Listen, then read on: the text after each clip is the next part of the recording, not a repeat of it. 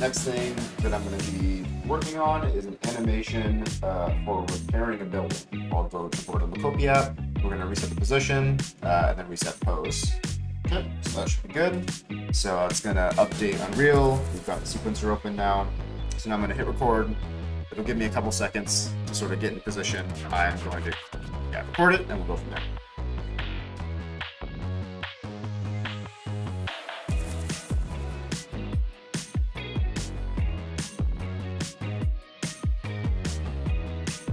Should be good, so we can save that.